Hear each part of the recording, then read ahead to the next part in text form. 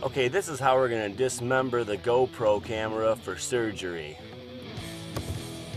What you're going to need to do is remove the back panel where the battery compartment is, and there's 4 screws, Phillips head, and you want to twist out all of those screws. Remember, 2 are a different size, so remember where they go. 2 are smaller and 2 are a little bit larger.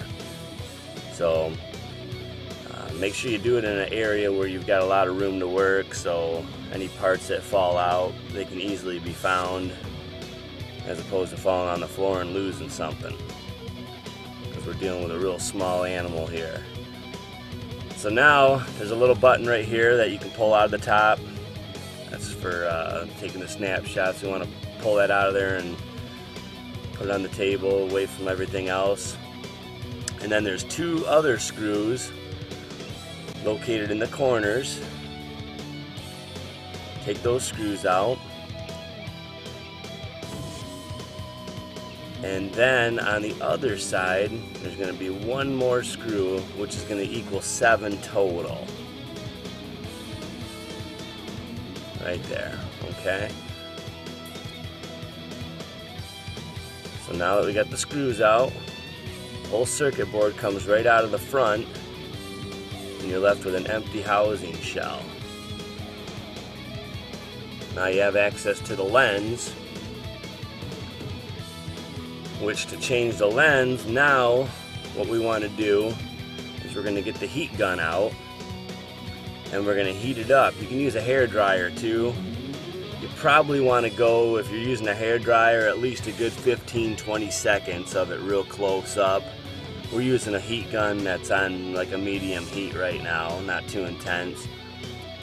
Make sure you go around the whole base of the lens and move it from left to right, go in a nice oval shape. And if you've got a piece of black tape, or if you've got some rubber, you can coat your pliers. We use heat shrink to coat ours, and then you overturn a little bit. Try to tighten it first, then you come back, and then that loosens it up. And then you'll break the glue seal. They put some super glue on there, so now that we've broken the super glue seal, we're going to leave the lens in the shaft and we're going to let it cool down, at least for a good 15 minutes, so the mold stays absolutely perfect. Now, after it's cooled down, we just thread the camera lens out. And then after you thread it out,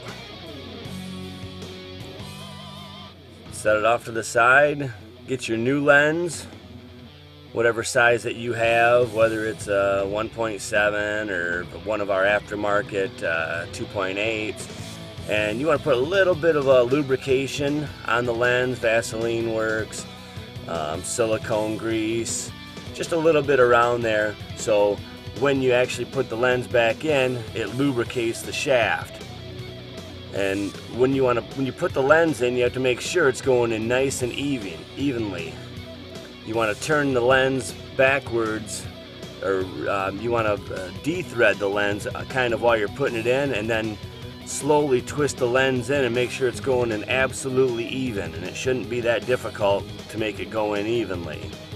You know, that's mandatory. You have to make sure if that thing starts to off-thread and you look at it evenly and you see that the lens is not perfectly straight, then you have to de-thread it and put it back in. Usually you won't have any problems, but once in a while we run into a couple that GoPro they glued so bad that the threads are a little bit messed up. So what you want to do is you want to use a Q-tip with a little bit of Goo Gone around the inside of the shaft, right at the top part of it, and that way the Goo Gone will take off any kind of glue residue left by the 1.7 lens that they originally installed in there. And also another thing to remember is if you get any kind of dust or particles on the CCD down in the hole, you can always use like an air duster to blast away all the debris. And if you notice there's like you got a little bit of some kind of glitch in the video where it looks like a dead spot, you can use Windex to clean our lens, and you can also use Windex and a Q-tip to clean the GoPro CCD, and it will not harm it. We've done this plenty of times and it works great. So then you basically put the camera back together just like it is. You're going to need the new software in your GoPro, the firmware update, which will allow you to live view in real time the image so you can focus your new lens to perfection. RageCams taking it to the next level.